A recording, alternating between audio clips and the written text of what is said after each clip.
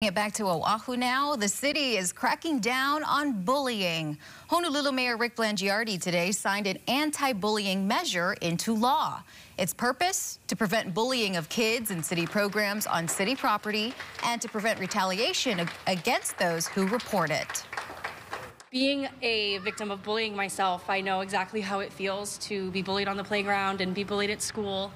And advocating for anti-bullying for 10 years, I've heard countless stories from other students, parents, and teachers about the danger that they feel their children are in because of bullying.